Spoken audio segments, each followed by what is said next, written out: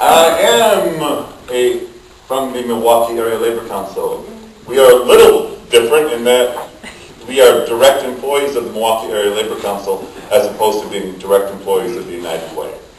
We are funded by the United Way of Greater Milwaukee and Waukesha County, which is a new title for us because I don't know if you've heard, but this past fall there was a merger between the United Way of Greater Milwaukee and the United Way of Waukesha County, so now we are the United Way of Greater Milwaukee and Waukesha County. I grew up in the UAW as a member of UAW Local 438 and am currently a member of AFSCME Local 1954. Some of the activities around the Milwaukee area. We borrowed the idea of the blanket drive from our brothers and sisters here in Green Bay. So we have had our second annual blanket drive this year. We do not do as well as the brothers and sisters in Green Bay. This past year, for our second year, we did collect 250 blankets, which was up from 150 blankets our first year. This year, we also had an increase in 10 different organizations wanting to receive blankets. So we were at 25 agencies looking for blankets this year, as opposed to 15 last year. So though we were up in blankets, we were still able to distribute only about the same amount to each agency. So as we continue to grow this blanket drive, we hope that that will continue to grow as well, the number that come in, because there obviously is a need in the community for that. We also have our health and hygiene drive. This year, we'll be working with approximately 30 different agencies who will be looking for health and hygiene products. It's our 26th annual drive in the Greater Milwaukee area. We will again, this year we will be doing it with Waukesha County as well. So that hygiene drive begins April 6th and runs through June 5th. And then we will distribute everything on June 18th.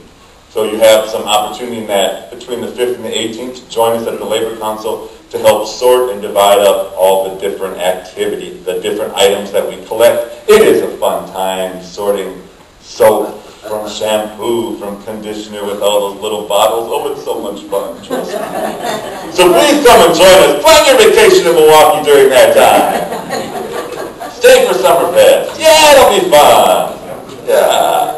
The other big activity we do is our St. Ben's meal program. St. Ben's offers a meal program 7 days a week, 52 weeks a year, and one Sunday in June, usually the last Sunday in June, Labor sponsors that meal at St. Ben's, and it's the only cookout that they have. They actually go and cook brats outside on the grill for the folks there. It's something they look forward to. We'll be doing that again this year, the last Sunday in June.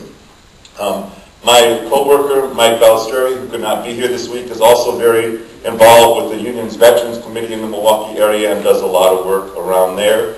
In December, at our holiday party, the last couple of years, we've been combining our holiday party with a food drive for Pathfinders. Pathfinders is one of the many agencies in the area that works with runaway and throwaway youth in our community.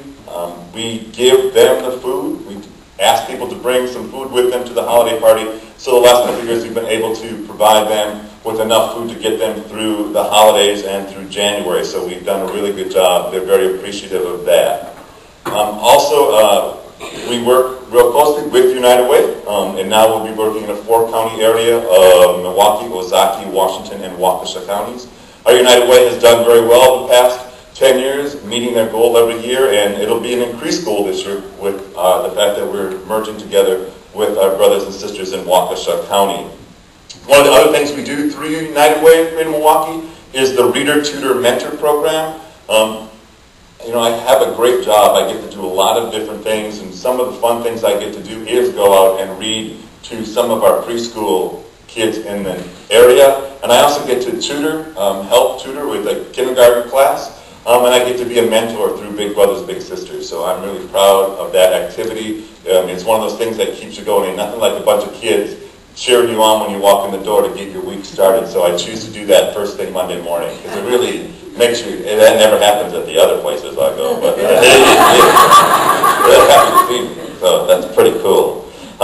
We will be doing Labor Fest again this year on Labor Day at the Summerfest grounds. It's a huge labor festival. It is free. on the Summerfest ground, but you have to buy the food and beer yourself. But that'll be first with our big parade, and then followed with the festivities on the Summerfest grounds. And then again, one of the other things that I'm very involved in is the whole issue of human trafficking, both sex and labor trafficking, working with the Human Trafficking Task Force of Greater Milwaukee. And this year, UMOS, which is one of the agencies in our community, the United Migrant Opportunity Services, received a $300,000 grant from the federal government to really look at labor trafficking in our community. It has been in the rise in the Greater Milwaukee area. It's a lot of domestic work that's happening right now, where people believe they have a job with going out and cleaning homes, and then it comes to the end of the week and they put in their 40 hours and they're only getting paid for anywhere from 12 to 20 with no place to go, that they are aware of no place to go, and file a complaint about that. Some of it is that English may not be their first language, and they're afraid to report these things. So we're finding that to be a big problem in the Greater Milwaukee area. So UMOS has got this grant from the federal government to look into this, to find out what's happening. So we'll be working really closely with them on that particular part of labor trafficking in the Milwaukee area. I've told you all a lot about what's happening with sex trafficking in Wisconsin, and what you might not know is that of all the 72 counties in Wisconsin, every county has had a complaint about sex trafficking in the state of Wisconsin. It's not just in Milwaukee. It's becoming wider spread in more rural communities. You may know about the dancing places that happen in northern Wisconsin, where you can go down the street and see all these different clubs that offer dancing. Well, those dancers tend to be trafficked from a different part of the state. There's a big little cycle that happens between Milwaukee and Sheboygan and Wausau and Stevens Point and Madison. The girls are picked up in one area and moved to the other to dance against their will, and that dancing leads to other things. So that little trafficking area happens a lot in our state, as well as the way that they pick up girls is very different. We tend to think of trafficking as somebody coming up in the car, grabbing the young girl, throwing her in the car, and running off with that girl, but that's not how it happens anymore. It happens when some young girl goes on to some internet site, or maybe Facebook or Twitter, and talks about she's not happy at home, and somebody will see that. A trafficker will ask to meet her at a mall somewhere or some gathering place, will tell her how pretty she is and how he wouldn't mistreat her, and encourages her to run away. Most of the young ladies that are trafficked are runaways. They're not kidnapped. They run away to be with their new boyfriend, who may treat them well for maybe a month or so, and then begins to ask them to do favors for him because he may owe a buddy of his some money, and the buddy will forget the debt if she sleeps with him, and such begins her life as being trafficked in our community. First time she says no is the first time she's beaten. She will become pregnant. He will keep the child so that she has to stay with him in order to see her child. It's all about a mind game. I've told this to other groups.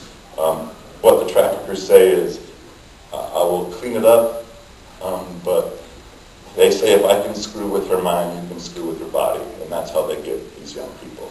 So it really is, Wisconsin is right up there in the top 3. Some depends on who you listen to. We're either number 1, number 2, or number 3 in the area of trafficking. But the more we educate ourselves, the more we know about it, the better chance we have of cleaning up our state and eradicating human trafficking in our lifetime. And that's the goal of the Human Trafficking Task Force of Greater Milwaukee.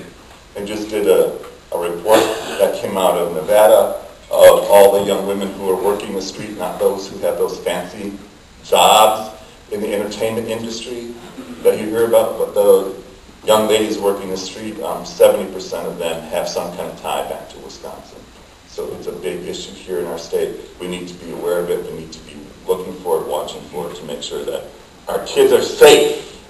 That's why we need to do those reader, tutor, mentor programs. The other thing is, putting my plug here for you to get out there and work with our young people in our community, because the best way to make sure no one's trafficked is to make sure they have a good mentor, someone who lets them know that they are worthwhile, they are worth something, they are positive, and do that for another young person, and you have just saved another person in our community. And that's the good news of all this. We can really make an impact just by one-on-one contact